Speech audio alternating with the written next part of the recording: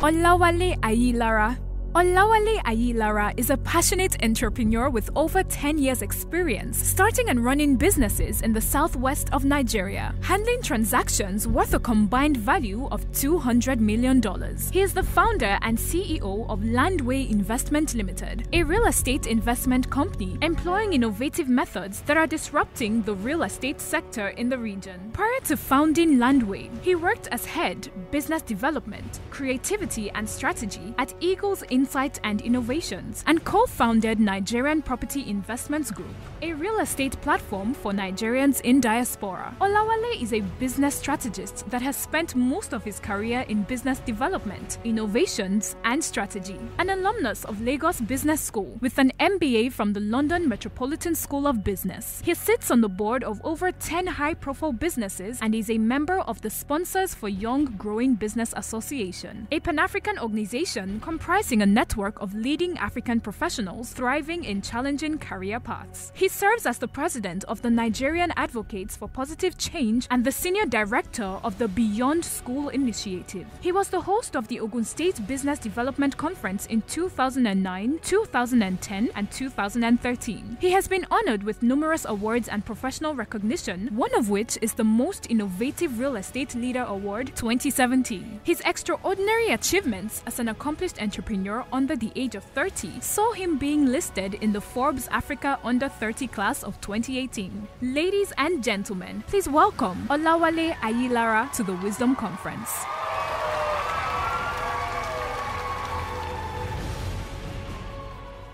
But please tell us a little bit about your story. Okay. Now I'm feeling somehow now. But you have to make me comfortable, all right? So, I'm from a family of 8. Okay. So I'm number 6. 6 boys, 2 girls. So, and I think waiting for admission for me was it. I finished secondary school 2004. I didn't gain admission until 2008. So, but that was the best thing that was the catalyst for what happened. So, while I was trying to wait for admission, I've been Abeokuta boy all my life. Abeokuta, I come to Lagos, we come to Lagos in the night, we don't go out, and then they take us back to Abeokuta. So I don't really know what Lagos was. Okay. So trying to get my O-level, because my secondary school WAEC result was, I think only if we were to put it in normal results that we get from school, maybe only my name will be in blue, and then the other one will be in red. That's the first attempt at WAEC. Yeah. So, and my dad asked me that, okay, you have to go back to SS1 and then start all over. I'm like, I won't do this. In this town, I won't do it. So, and they listened, and okay, you go to Lagos and then go and... But I'm not given to the educational books because I've always questioned the educational system. Personally, I question it. I've had discussions on this same topic. I'm like, what are we studying? I don't understand. Where is the application? Where is the outdated knowledge? I just don't see it. Till date, I still don't see it. So, and while I was trying to study for the WAEC, another one that I was going to retake, I stayed with somebody who happens to be my brother. He was the firstborn of the family, and he's a pastor. And then he has this study room full of books. So instead of me to study Okeke, Ababio, and all that, I will enter the room, come out, and I ask myself, what's this guy doing with all these books? So for me to be able to read, he removed the cutout. There's something they call cutout. Yeah. So that it will be blackout. So is that you read, you like sleep, but there won't be light. So after sleeping and waking up, what does it take?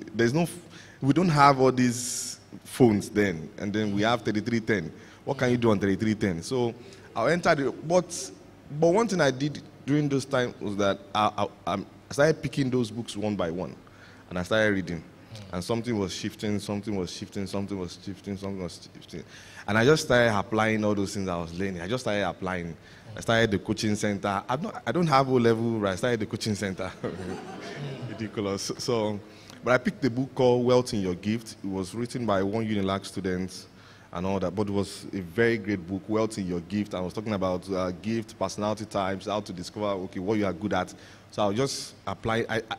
I listed everything I think, maybe I was good at. So I started applying them one by one. So that was it. But that was the start. So you went to Towsed. What gave you the audacity? I didn't want to go to Towsed though. Yeah, I get it. Most people didn't want to go. Yeah, but from there to Harvard. You understand what I'm talking about? Yeah, I understand. I want you to tell us, at what point, where did that thing shift for you? That you started believing you could succeed, you could go all the way, Yeah, it was during those times that I was trying to read for the O level, and eventually I did GCE Special Center, then they gave me results. So, and then after that, going to, the only school that would take me then for admission, and it was not even straight admission, it was P-degree. Okay. So I started P-degree, and then they told us that our names are written with pencil. If you don't pass, we'll go back home. And my dad warned me that if you don't pass, this money that I've paid, you become a mechanic and all that. So I was like, okay, now I really have to read. So, and I get admission. But before getting that admission, my level has gone past every other person on that campus. Just by reading books. Just by reading books. And I could not just stand. I can't discuss business ideas. I can't talk to them on a particular level. So I started what is called Beyond School Initiative, which was the biggest organization on that campus. We brought a lot of people to that camp, and that was how I got to maybe make some of the networks that I still have till date. Jimmy Tewe, Damola Oluwatoyinbo, I brought Steve Harris, and all my and we'll have the all packed out, 3,000 capacity, 4,000, then 6,000. People just listening to something different. Then again, they called me and said, okay, this guy, you are beginning to distract people from studying and all that. So I studied petroleum and petrochemical science. And I have lecturers in my department that has not seen oil rig before. So I wonder, what are these guys teaching? What's the application? But I have people in my class that believe that, okay, maybe with that course, they will work in Shell, Chevron. But one day, I walked up to all of them during class, after lecture, and I told them that, see, you guys, this is mirage. You have to wake up and then do something with that. So, they always call me Mr. Talkative has come and all that. You will not read, you read newspaper. But I do read, but I just read their own summary. There are girls that sit in front, so they take notes, everything, and then while they are reading, they summarize. So I will do the photocopy of their summary, and that's what I will read during the exam and all that. So, but I told them something, and which till date is still the reality. Tell them that, okay, if during IT, you see these things for yourself. And during IT, the person that worked close to anything petroleum at all did IT with a petrol station. So the guy came back, I was lamenting and all, so, but I'm a very practical person. I like to, I ask questions a lot, and I question a lot of things. So I'm like, okay, this lecturer studied bringing UI notes to class to teach us all these jargons and all that. And then I was the only student on my campus that didn't write projects. Because I told my HOD, I said, all these projects, see, nothing is being done. So why will I spend my money to write projects? So the guy said I was too full of myself. So I said, okay, sorry, sir, education is not part of my own ladder to success. So either I finish here or not, I will be successful and all that. And that same school this year called me, the VC called me, and I was honored with an award. And that's the way life is. So normally. Yeah. Thank you very much. Now, you've always been in business. I've read your story. I've watched a lot of your interviews. And you started very early. Okay. Is it a gift thing or necessity? I think it was that book, The Wealth in Your Gift. So after reading that book, I started reading a lot of personality types book, Tim LaHaye's book and all that. Then I read Think and Grow Rich. That book for me was just something else. So, but I made up my mind very early that I was going to do business, because I was not just this. I'm too restless to be a 9-to-5. So I like to cut my short. I just like to do my things, because I believe that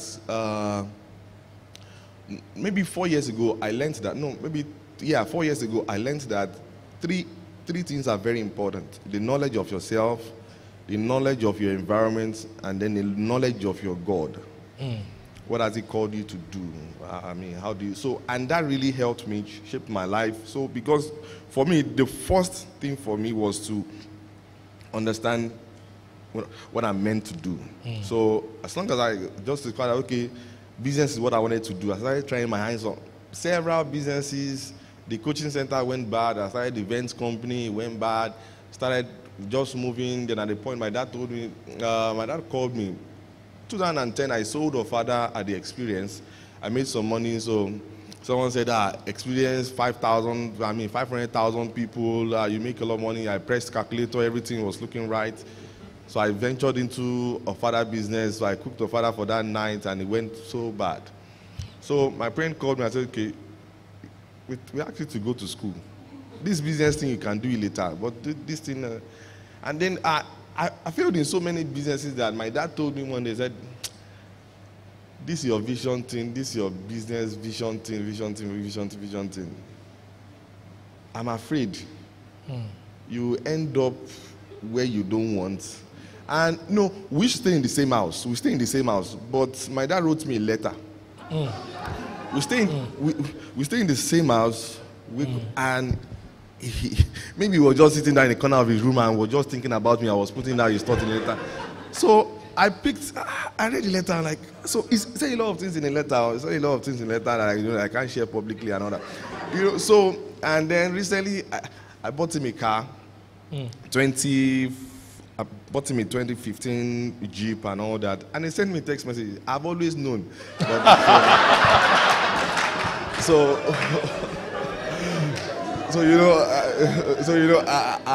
I've learned that quite early enough, and then but I knew that, okay, business was what I wanted to do. So there was a time I started a vocational training center in Abeokuta, and then it was just this. I mean, from one business to the other, from one business to the other. So from what you're saying, you went from failure to failure. Yeah. These businesses were crashing. Yeah. What kept you going? Yeah, because mistakes increase your experience. Experience reduces your mistakes. So the more you make mistakes, the more you gain more experience. But the thing is that just learn that, okay, not to do it the same way again. You did it before. So mistakes will increase your experience. Experience will reduce your mistakes. So the more you gain experience, the more your mistakes are reduced. So you just went from mistake to mistake, and you kept learning from there. So tell us, how did you get into real estate? Okay. At the time, I was very angry at God, because I think we share this secret place together. I mean, I'm not given to, maybe my own kind of prayer is different. I like to talk. I like to sit on a chair like this and then talk. Baba fact, this and that's maybe I'm just used to that kind of communication with God. So, and at the point I was angry, I said, God, I've tried so many businesses, it won't work. And at the time, maybe I'll invest in a particular business, I'll be praying to God, oh God, let this one work, just let this one work. If this one work, but I'll give you everything. That was not moving God, though. So I was angry at God. I said, God, this thing. But my understanding of God, you can be angry at God and then you move into some other things that are not godly and all that. But my understanding of God was too big that you know that this God will still deal with you. So you are stuck with that God, but you are just not talking. So you are stuck with Him, but you are very much like a marriage. Huh? Yeah. So you are stuck with that God, and then but you know you are not going anywhere. But just stay on your own. I stay on my own. Don't. I'm on my own for now. Take this thing. I'll do. So I was at that point in my life that church was not even making sense. So I would sit at the back. I was an usher. Then I stopped being an usher. I would just sit at the back. I just be looking. I said, when these guys are done, we'll go home and all. So, but God taught me a lesson. I said, okay, do you think I'm that wicked? One day I was alone. Something happened in my house. I was alone, and I always want to, there's some kind of practice that I'm used to. Maybe I will study and all that. So, but this time I was just pressing phone. So God wanted to get my attention. And that day I will never forget. He wanted to get my attention, and then I was on my phone. The network stopped working. No network. I was alone in the room. Zero, that I cannot even go out and say, okay, let me even go out. There's no network. So lights went off. And then I was now sitting and it's okay, I want your attention. Let's discuss. So started, do you think I'm wicked? I said, if you're not wicked, you can see now since 2009. I've tried. Everybody has labeled me failure and all that. You are wicked now. I said, but you know that some things are missing. And then, now, what God told me was what I mentioned earlier, that the knowledge of yourself. So I had the knowledge of myself. I had the knowledge of, to an extent, my God. But I didn't have the knowledge of the environment. So, because I was whispering to Pastor Tunde Osedame that, okay, that I've been doing this study for the past 4 years, that the guys in Dubai, not born again guys, and then Christians, born again, they cannot even come up with one invention. What is happening? So, and then Christians cannot come up with maybe one invention and all that. And I was at a place recently that to speak, and I was like, how many people need breakthrough? And everybody's hands was up. And I asked, what's your breakthrough? Everybody is money, finance. So I'm like, okay. So the reason why we come to church every day is because finance, is because, okay, we just want breakthrough for finance and all that, finance for that. And God told me that it's not my business. Now, there was a man in that congregation that believed that, okay, maybe the devil has something to do with him not having money. But it's not like, because once we are Christians, the devil is not the variable. We have power over that. And that's where the knowledge of God comes in. What's the word that we are using? He said, I'm the one that will teach your hands to profit. There are some, till date, maybe when some things happen, I don't pray, I just don't pray because of my revelation. I'll go to the word and find a particular scripture. I'll just tender that scripture and it works. So for me, the knowledge of God was very important, and also the knowledge of the environment.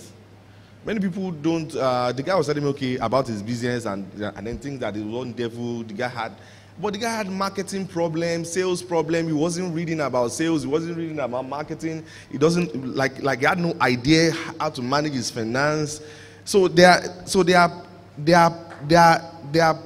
practical things that are missing, which is just knowledge. Having in-depth knowledge about what you want to do. All the businesses have failed that there was no knowledge and the environment was wrong. I started a business development consulting in Abeokuta.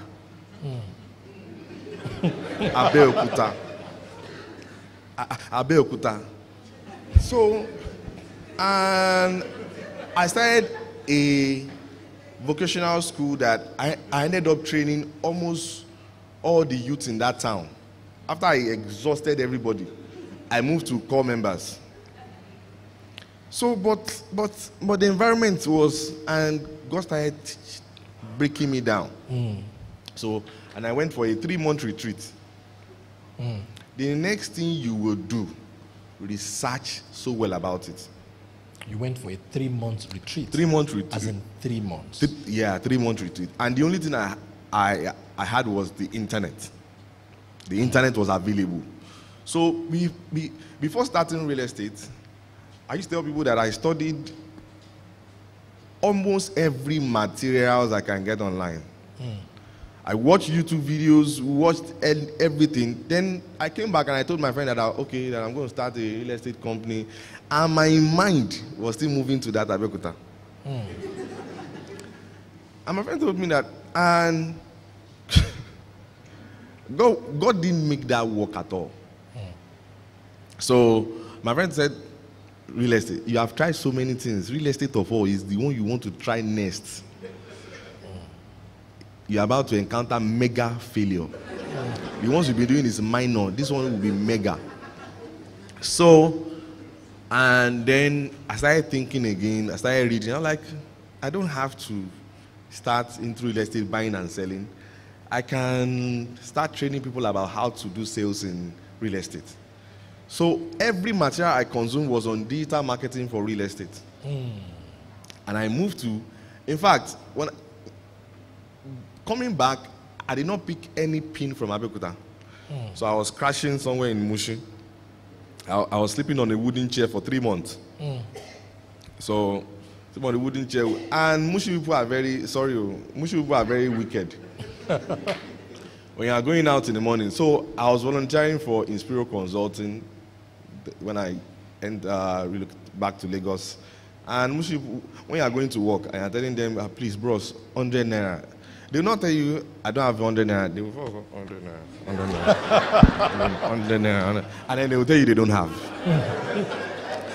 So, and then the environment was looking, I said, this is not where I want to be. Because by the time I was done with my knowledge of environment, one of the things that I learned is that the kind of money you are looking for, you have to be around people that have that kind of money.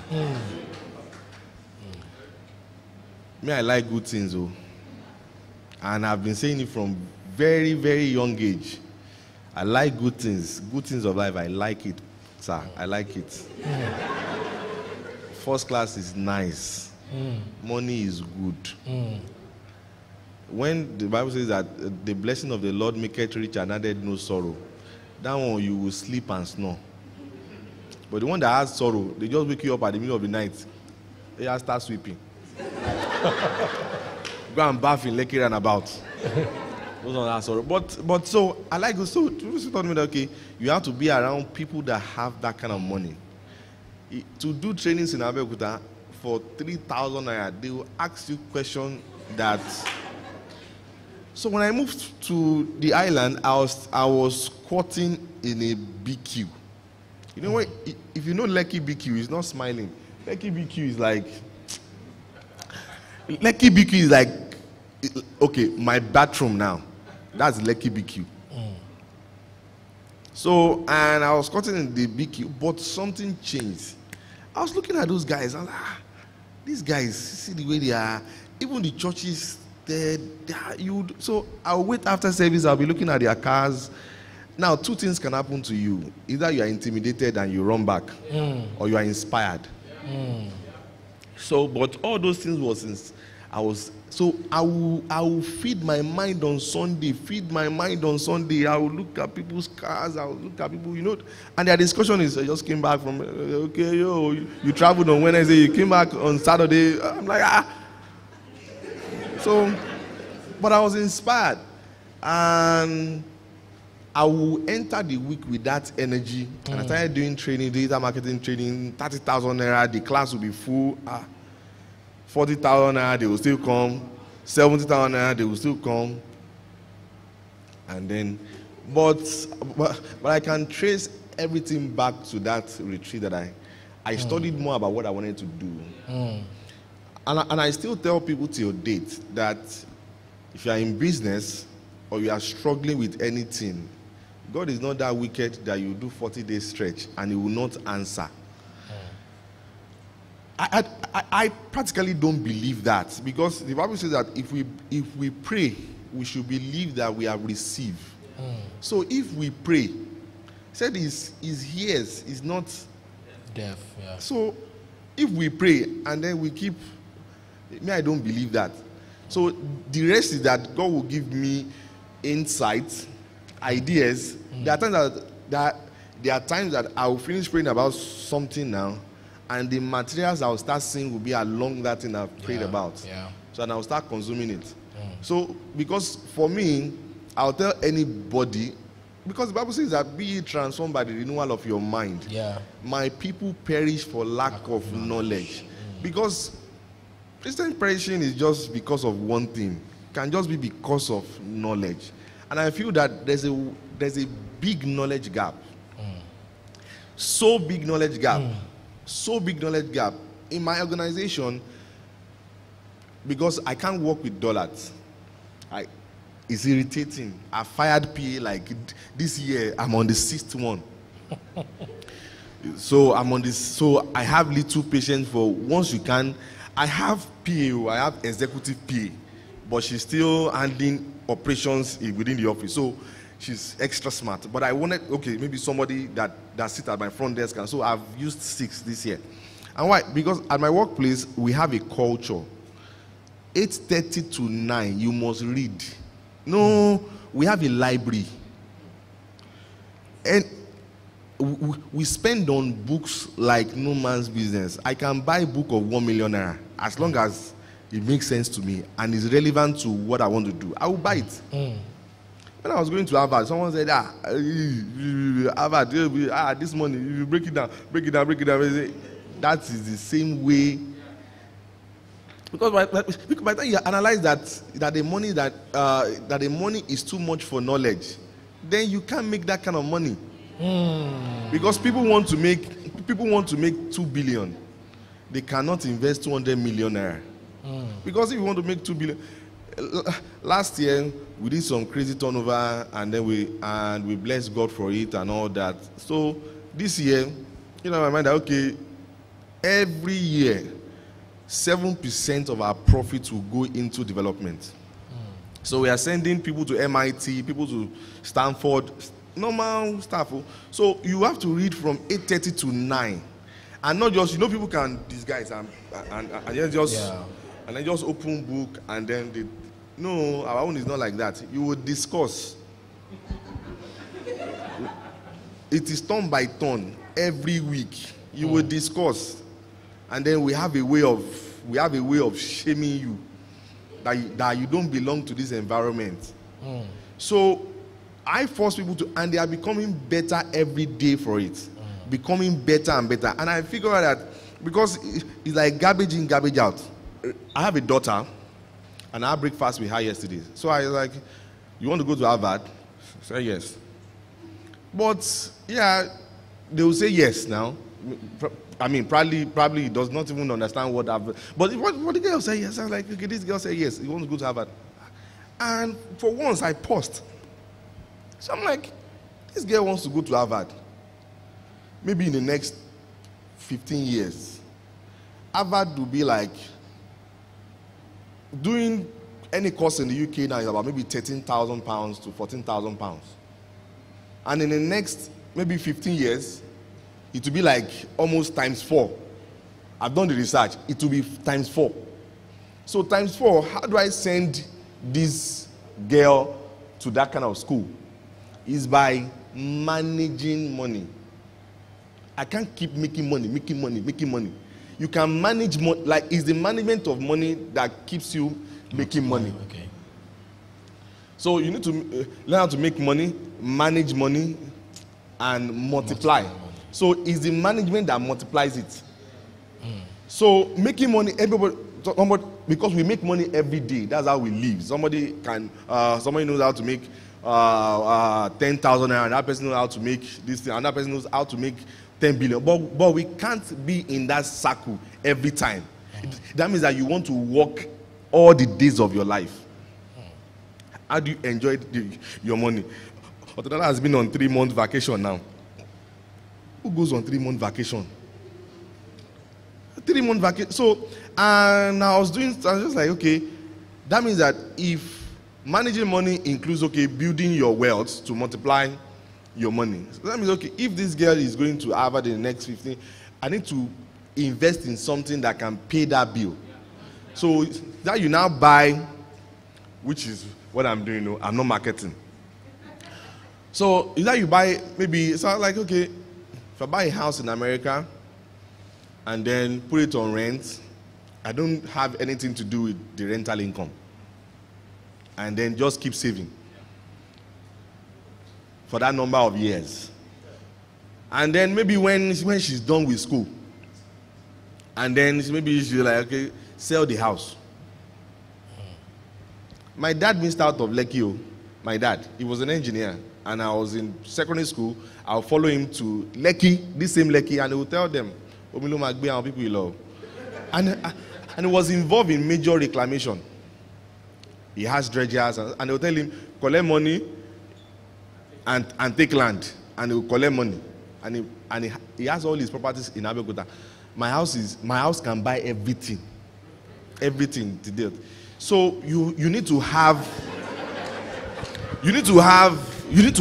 investment mindset also when you make money, because even you don't have to make big money. Even my staff that are on maybe 200,000 naira salary, 300,000, I tell them, put your money in at least nothing less than 30% of your salary must work for you. So put your money in this, put your money in that. You need to understand. So they do research on maybe anybody, even our cleaner will tell you how much T-bills is now. We'll tell you the percentage you get on. You can come and try. Just come and disguise as maybe clients and others. Sorry, how much is T-bills now? They will tell you. I'm telling you. They know how you can double your money. So it's very important, and it's just knowledge, Joe.